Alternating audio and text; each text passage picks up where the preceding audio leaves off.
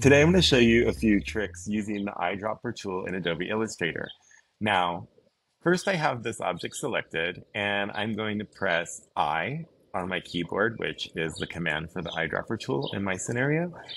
And I'm just going to go over here and select this color, and you could see that I could select any object and the Eyedropper tool will pick up the color and color my selected object.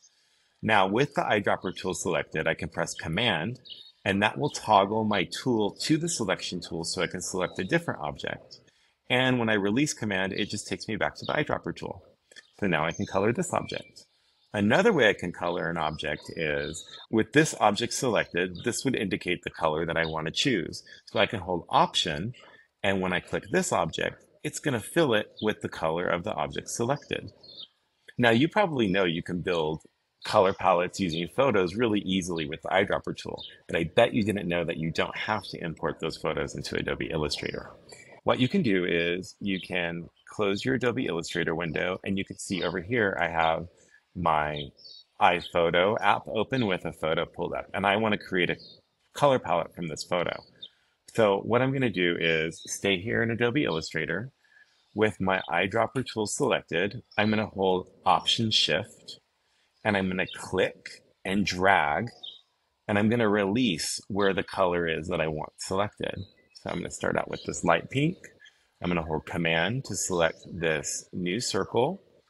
I'm going to hold Shift Option and click and drag. And let's get kind of a brighter pink. And I'm going to hold Command to select my new circle. I'm going to hold Shift Option and click and drag. And I can drag anywhere on my monitor, and I can start to get a range of colors here, so I can start to build a solid color palette. So let's say I want another color value in between these two. So what I can do is hold Option with this circle selected and change that color here. And now I can go over here, hold Option Shift, and I can go in and find that other kind of pink tone that I might want in there. That's a little bit darker, maybe in there. So now I kind of have two pinks that are similar for doing some tone-on-tone effects. And I can always go in and edit these colors once I choose them, but this is a good starting point. So let's say I want this color to be a little lighter. I can double click here now and make this color a little bit lighter. And let's say I wanted to pull some greens in. I want to select my Eyedropper tool again, so I on the keyboard. Option Shift, click and drag, and I'm going to go start pulling some greens over here. Let's start with the darkers at the bottom and we'll work up in the scale. So I'm just going to hold Option and color that one.